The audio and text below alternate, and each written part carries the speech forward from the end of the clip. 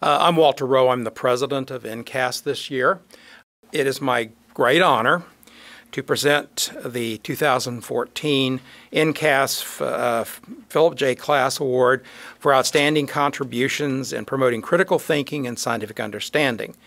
The award is named in honor of Philip J. Klass, who was noted aerospace journalist and skeptic, one of the original conveners of NCAS in 1987, and a longtime mentor to our organization. If you want to know more about Phil's achievements, you can, it's here in this brochure.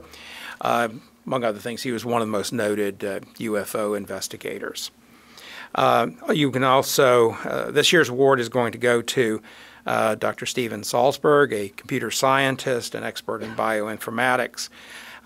Many of us remember his excellent and important NCAS lectures, one on the alleged link between childhood vaccination and autism, which is still a hot topic, unfortunately. It has a rubber duck quality to it. And his recent one on the use of NIH funds in medical schools to teach future doctors about treatments based on acupuncture and homeopathy, which involve a little more than magical thinking. He has a blog entitled Fighting Pseudoscience. It provides science-based commentary on topics such as HIV denialism, anti-vaccine activism, health fads, alternative medicine, GMO foods. It's hosted on Forbes.com, where it reaches an affluent and influential community of business leaders and investors.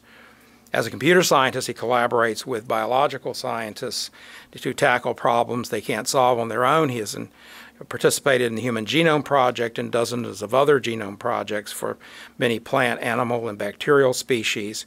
And as a skeptic and science commentator, his outstanding communication skills and passionate advocacy for the scientific method put him among the best in the business. We're pleased to have him with us here today. Steven Salzberg, on behalf of the National Capital Area Skeptics, I present you with the Philip J. Klass Award for outstanding contributions in promoting critical thinking and scientific understanding. And I'm supposed to do this carefully, otherwise it rolls off into the audience. Very carefully with this mysterious.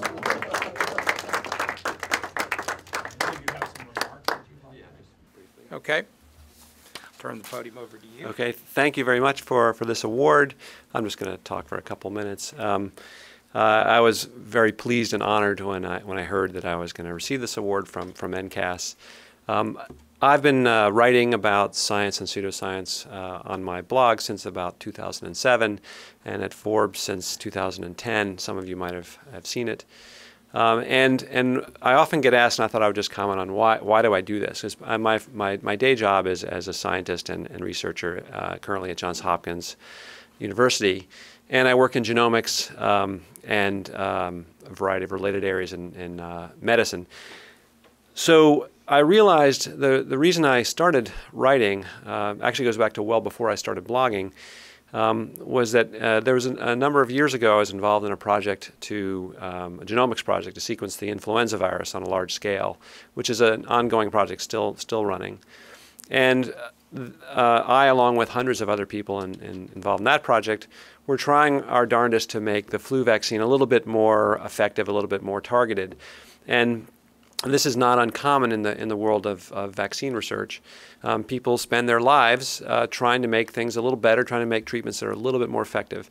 And I discovered through that, and actually it happened when I was being interviewed by a journalist about one of the early results in the project, that the journalist asked me, you know, I heard that vaccines cause autism, and I have a young daughter. I was trying to decide whether or not to give her a vaccine. And that was the first I heard of it. This was about 2002, probably 2003, and at which point the vaccine autism sort of mythology was growing rapidly in England. This was a British journalist, but not so rapidly here.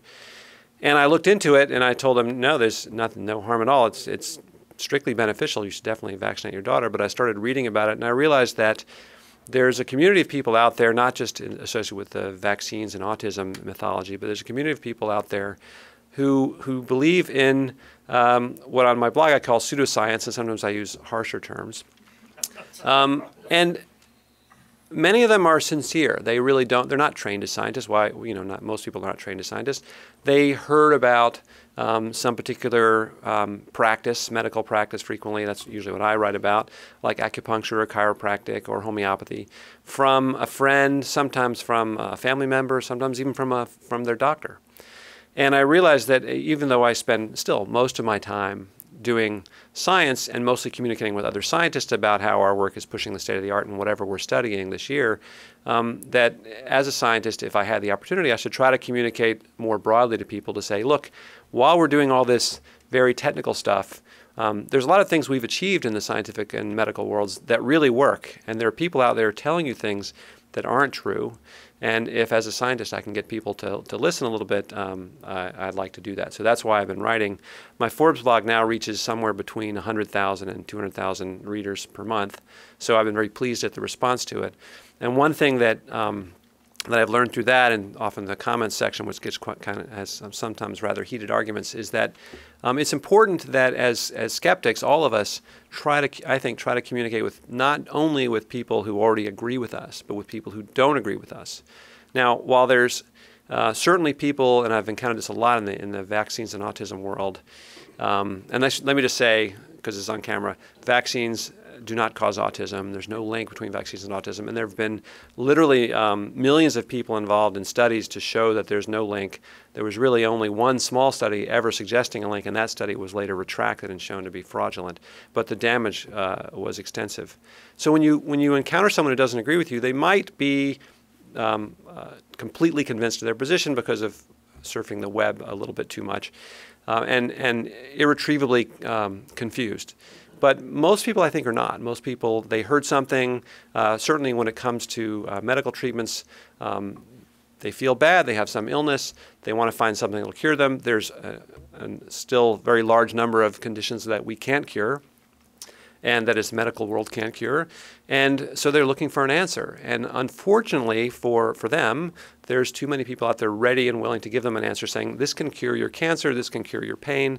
And in many cases, those treatments don't work. So I've tried to learn, and I think we all should try to learn some skills that in our writing and in our speaking to convince people to think skeptically about what it is that they believe. So if someone comes to me and says, I'm going to go to a chiropractor for my back, instead of saying, you're confused, you're crazy, you're an idiot, that's not likely to convince them. I say, well, why? I try my best to say, well, why do you think that's going to help? Where did you hear that? Have you had any experience with this? Has it worked for you? And try to get them to think skeptically, because I think that's the most effective way to convince people to come to the sort of scientific view of things. So thanks again very much for this honor. I truly appreciate it, and I'm looking forward to our lecture today.